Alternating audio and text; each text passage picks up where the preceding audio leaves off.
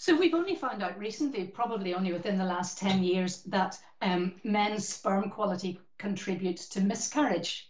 Now, from the days of Adam and Eve, we've always thought that once a woman got pregnant, anything that happened thereafter, whether it was a miscarriage or a live birth, was all to do with the woman's body and the woman's eggs. But actually now we realise that the quality of a man's sperm has a big impact on a miscarriage, whether it's just one miscarriage or whether it's recurrent miscarriages. This is very closely linked to the sperm DNA quality.